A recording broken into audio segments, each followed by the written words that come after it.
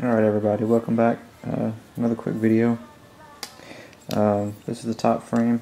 Pretty much just going to sit up here, something like that. And I went ahead and, oh, not focusing, there we go. The center post, I went ahead and tightened it up and used some Loctite. I used blue Loctite on everything like you're supposed to. I left the side ones loose, these two loose, and I went ahead and since this one only had one screw and there's no channel for adjustment like the servo are, you can see the little grooves there where you can slide them back and forth for servo sizing. Went ahead and tightened this one down. This is the basically the pin for the top of the servo. I forget what it's called. It's like a support guide pin. You'll have to put that on the servo and line it up before you tighten these down. These doesn't. I don't think these two servos have that, but I'm not sure yet. But I know this one does, so that's what it recommends. I noticed one discrepancy in the manual. Here, let me get this on here.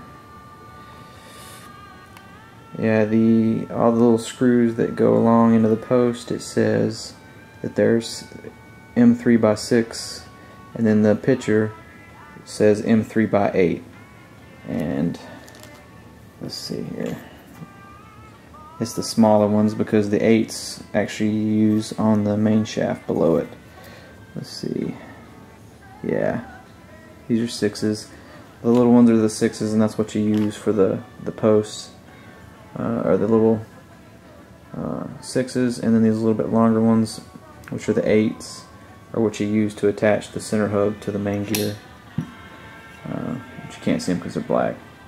And this is simply the main shaft with a 4M 4mm bolt and a lock nut.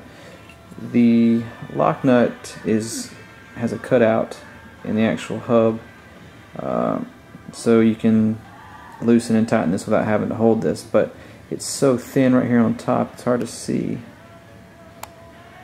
Oop, oop. Back it up.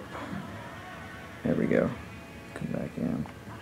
You kind of see how the metal deformed a little bit.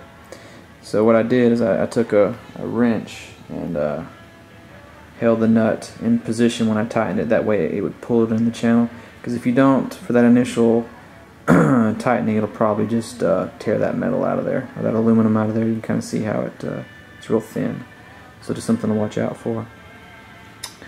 And you do have, looks like you do have one extra screw of each. One of the shorts and the 6 and the 8s. I'm not sure if you use it for anything else, but we'll see. Might just be extras.